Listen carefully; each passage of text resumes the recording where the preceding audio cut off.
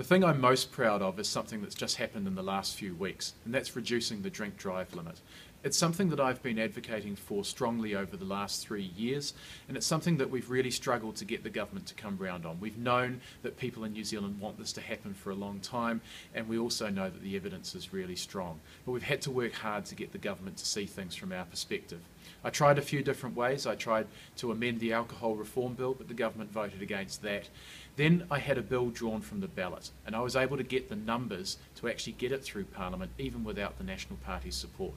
At that point, they realised they had to act, and they introduced their own legislation, and that bill passed its final reading in the last few days of this Parliament, and it will become law in December this year. I'm really proud that by advocating strongly and working through the parliamentary processes, I managed to get the government to adopt a policy that I've been working on for a long time.